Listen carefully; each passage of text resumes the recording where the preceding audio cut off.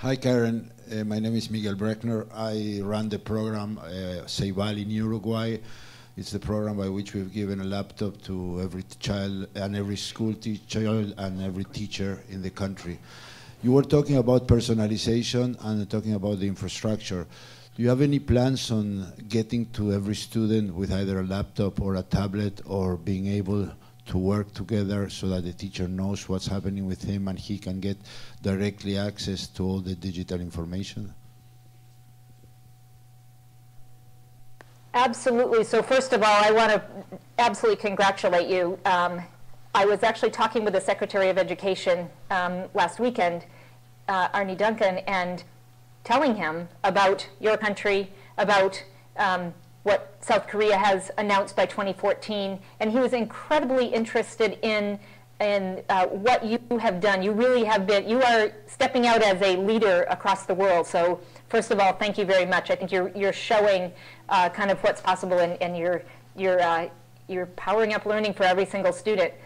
So we're very interested, and we're also interested in what you're finding, what the practice is, how long it takes to actually transition. In the United States, we're kind of like 50 little countries when it comes to education.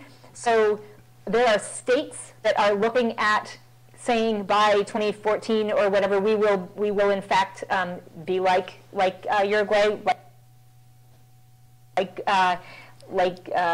and provide a laptop. So we definitely are very interested in following your work, and many people in the country are also saying, hey, we should be leaders. We should lead this. We should also lead this effort. So as we go, we definitely want to learn from you and follow in your footsteps. The personalization part of it is not a given. As I travel and visit classrooms where all students have devices of any kind, many classrooms are still in lockstep, having every student do the same thing at the same time, stay on the same screen. It's a habit and a practice that's going to be incredibly hard to break. I think one of the things that we need are better products. We need better content, better interactive environments, better interfaces that guide the learner and take them where they are, rather than in the previous question, rather than thinking about the learner as a consumer and providing them the information to consume. One last thing I'll say, one of the things that we're really interested in an online website where people can work together on this, but creating more and more compelling assignments for students.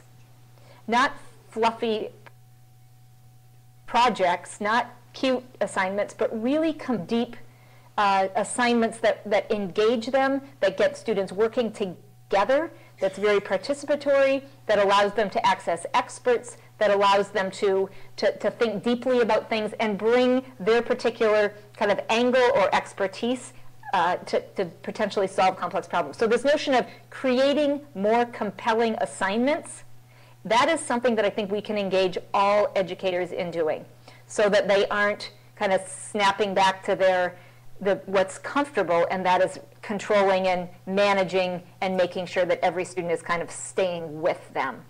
So again, thank you for the leadership that you're showing across the world. Thank you very much.